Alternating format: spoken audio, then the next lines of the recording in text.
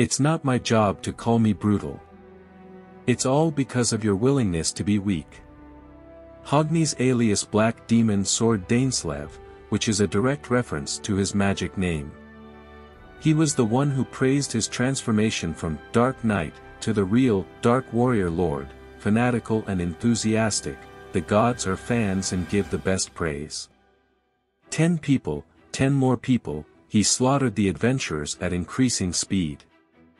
Seeing the Dark Elf transform into a ruthless and cold king of war, killing and devastating, Tsubaki, who was one step away from him, said with a trembling voice, "Servant of Lily, give me that call to rise of level. Hi. Hurry up, it's urgent."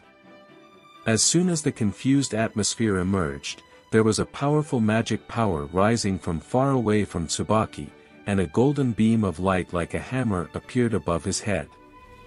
The level of sublimation gifted by the sorceress lived in him, and his skill was increased by LV5 to LV6. However, Tsubaki's sweat kept flowing. With the exception of her, all the other adventurers fell, forming an arena stained with bright red blood. "The one who is qualified to fight me to the death is you, Cyclops. That's natural, you demon sword. Let me break your demon sword." She brought out such a smile in her quick words, and immediately erased it, and assembled her favorite knife, Rain of Red Time. A gust of wind blew, shaking the dark elf's coat and making a noise. In the central army that was on the brink of destruction, the Battle King and the blacksmith began to clash. "The fixed number cannot be changed. This sword is your tombstone." In an instant, the figures of the two disappeared, delivering fierce sword slashes. Tsubaki. Welf screamed loudly when he heard the sound of a sword being slashed viciously from behind. This is a sword dance that Welf from LV2 can't tell. The pitch-black sword and the long knife clashed and then slid away, and the flying sparks turned into a trajectory, indicating that there was a cut here. The battle between the two level 6s that produced afterimages made Welf gasp, and then he clenched his fists again. Whether it's a one-on-one fight or not, it must be supported. Lily's attendant mentioned the magic of the Black Demon Sword. "My invisible wisp magic will be very effective." Lily shared all the information about Freya Familia that Finn knew. Of course, Hogni's magic is also included. Personality change magic, this will consume mental power at all times, and the body also has magic power. The same is true for the mesmerizing light flickering in the eyes and the deep purple glow like sun flames emanating from the body. And if there is magic power there, Welf's anti-magic magic can turn it into flame and cause flames. Like bestow magic, personality-altering magic that had to be cast continuously was an excellent target for Welf. Burn, foreign law karma. He held the magic sword in his left hand, then extended his right hand to the other side. Infuse mental power to extend range to the limit. That way, even if he couldn't quickly and accurately see the opponent, he could cover Hogni's movement range. He aimed across the entire arena where Tsubaki's sword was still crossing and shouted the ultra-short chant all at once. Will-o-wisp. However, it's like hitting the wheel with a long stick. It was like a light cat kicking the ground and running fast.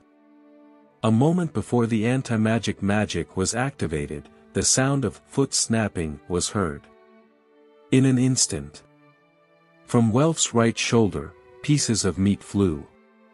The quick cut swept across the field of view, and a large chunk of the shoulder was excavated. The moment Welf, whose river of time was gradually closing, realized being attacked, blood gushed from the unearthed section and a scream erupted from his throat. Like a doll, wandering feebly in the air. "Don't play with me here, what a mess." The voice came from the right. Welf turned and saw him. "You are chariot of the goddess, Alan Fromel. The adventurer who easily interrupted Welf's magic just stood there with a silver weapon in his hand. Silver shoulder armor attached to the left shoulder, from which an emerald green one-shoulder cape extends. The armor is just the shoulder armor and the silver leg armor that covers the knees. This equipment he never thought would get shot was why he was the fastest in town. Welf, whose face was contorted with sweat and burning pain, didn't know. The chariot of the goddess. If he wears a one-shoulder jacket, it proves that he will face this fight with all his might.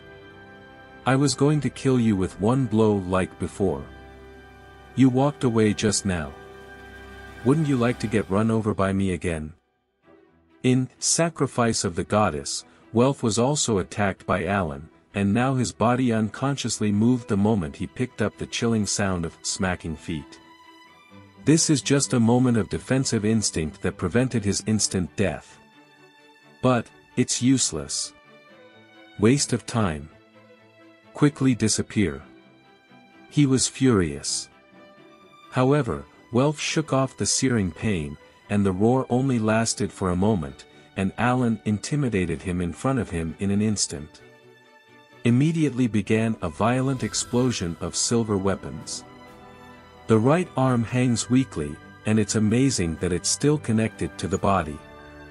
All Welf can do is turn his body to the side and use the magic sword, Shigao Huangyue, in his left hand as a shield to block the attack. This stance also looks like a funny child hiding behind the tree trunk, but unable to completely block the body. He covered his body with a longsword-shaped magic sword and withstood the continuous blows from the spear tip like a mountain of spades. But it was still cut. Kimono, skin and the entire body were also gradually lost. Blood, grit and the will to fight back. The left hand holding the magic sword and the shoulder against the sword's spine couldn't stop screaming because of the impact that penetrated the defense. Muscles collapsed and even bones broke, gradually destroying the entire body. The spear thrust, which can only be described as raging waves, pushed Welf into a hopeless situation in an instant. It keeps breaking. At the same time, Alan showed a surprised expression. Despite stabbing and shaking countless times, the demon sword of Welf does not shatter. The usual magic sword is a consumable item, but this sword seems to surpass it, showing the makers relentless towards it. His sharp eyes changed, and the steps ahead of him became clear obstacles.